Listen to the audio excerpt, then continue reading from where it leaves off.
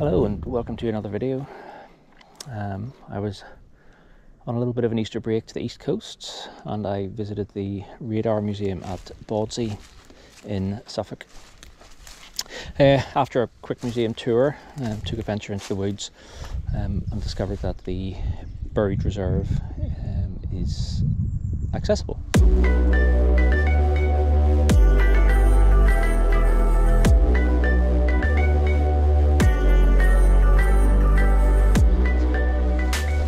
So, at the start of the Second World War, Britain realised that its Air Force couldn't compete and outnumber the German Air Force, especially without some sort of early warning. So they developed Chain Home, our first interlocking radar system covering primarily the East Coast.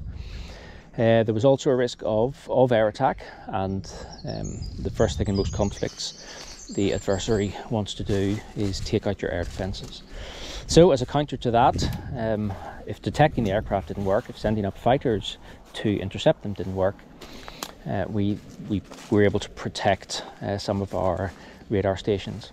And almost exclusive to the East Coast in England was the buried reserve. So in here is a replica of equipment that would normally be above ground.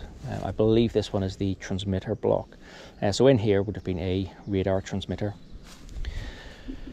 Distinguished by at the entrance, so we have a double cover entrance over there, and that was for getting equipment in and out. Those two concrete and steel panels would have slid back and equipment could have been winched or craned down. The one here then was for personnel. We can see a handrail here. This was just for locking it when it wasn't in use. And then we have about 3 stories worth of cast iron and steel steps getting down into the bunker. So you'll be thankful, or I'm certainly thankful, that isn't the way we're going to get into this bunker today. The escape hatch at the other end of the bunker is open. The steel or steel and concrete cap is missing. The ladder, while loose, is reasonably secure.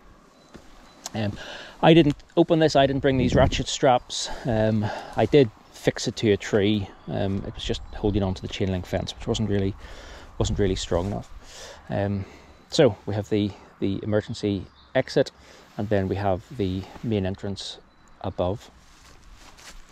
So let me first of all get down into the bunker itself. So while I'm doing this absolutely is done at your own risk. So just because me and potentially lots of other people in the past have done it doesn't mean it is in any way safe, and we can't condone it. So you take matters into your own hands.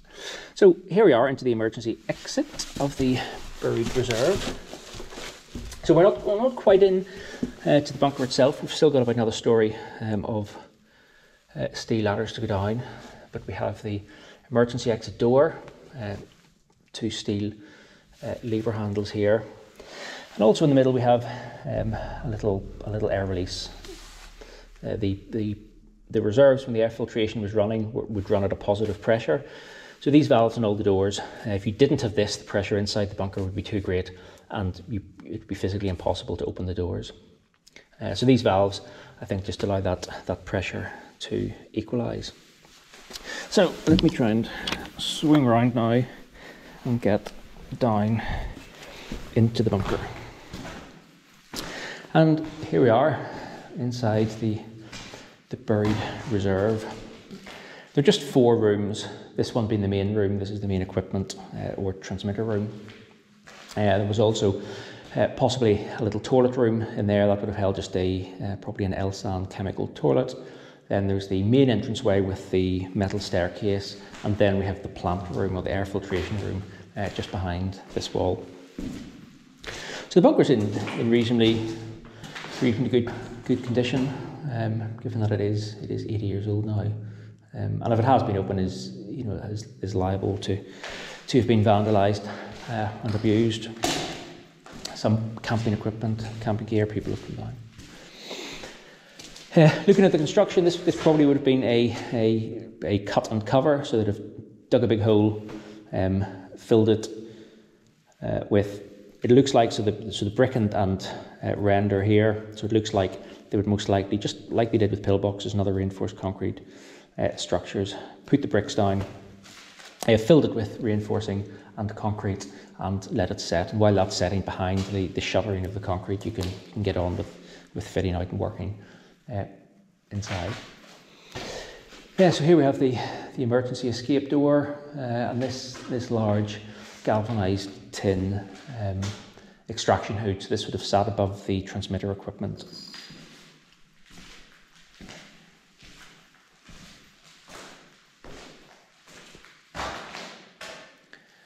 So it looks like just up in that corner we have some power cables coming in.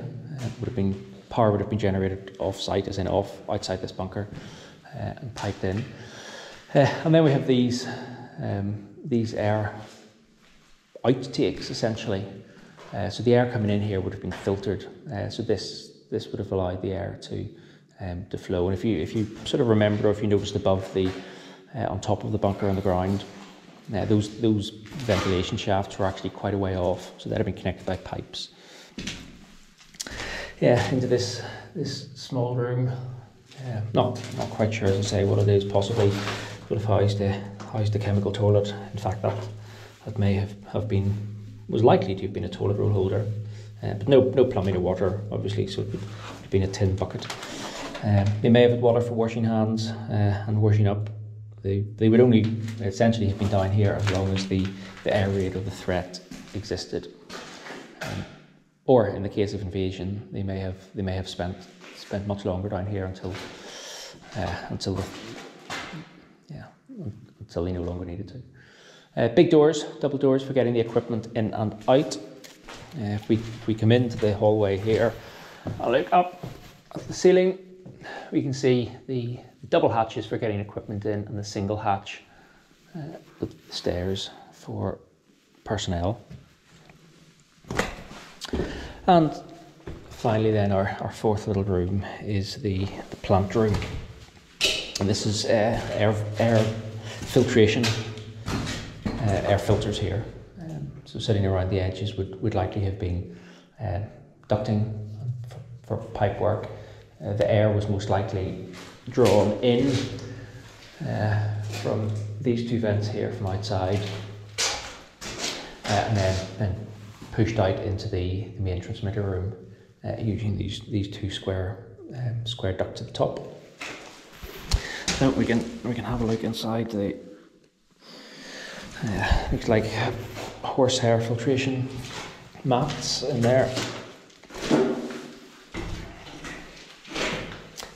I don't think there was any sort of chemical or biological filtration. I think it was just filtering the air against smoke and dust and so on.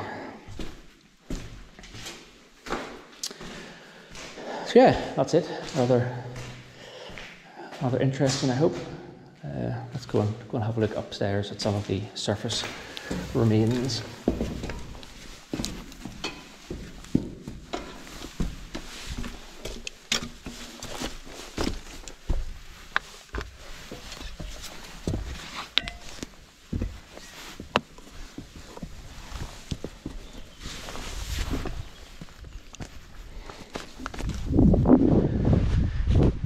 It's incredible how quiet it is down there. No sounds at all, but I suppose it's 12-20 feet below. Obviously probably just with a 6-foot roof, nothing too thick.